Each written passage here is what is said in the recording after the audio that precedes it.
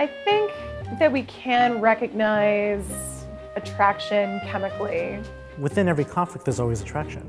And within every attraction, there's also conflict. People like to cling to that idea of romance and magic and attraction. Human beings are much more complicated.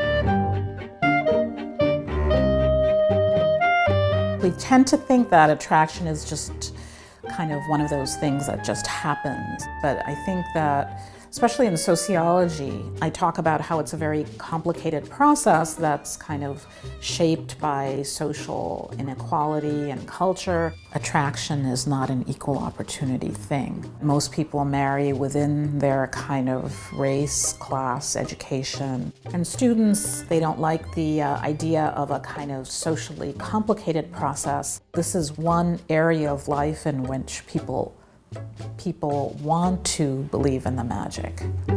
I study the primate sense of smell. I'm really interested in the system of smell that is related to pheromone detection.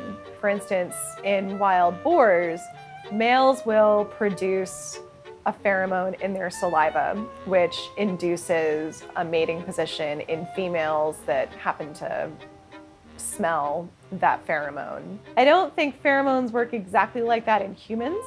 So if you are looking for something on the market that has pheromones in it, the pheromones that are used tend to be pig pheromones. It's not going to have that kind of effect on most humans, and it's probably going to smell really bad.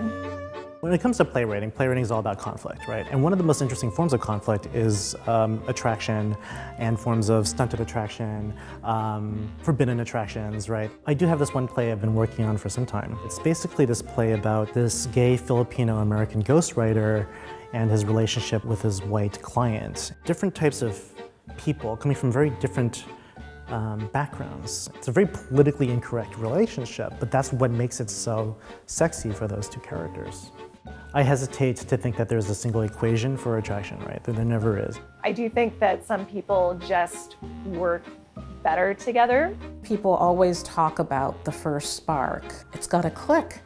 It's got to click, and you ask them, what does that mean? And of course, no one knows, and I think that's precisely the intriguing and attractive thing about it, is the magic.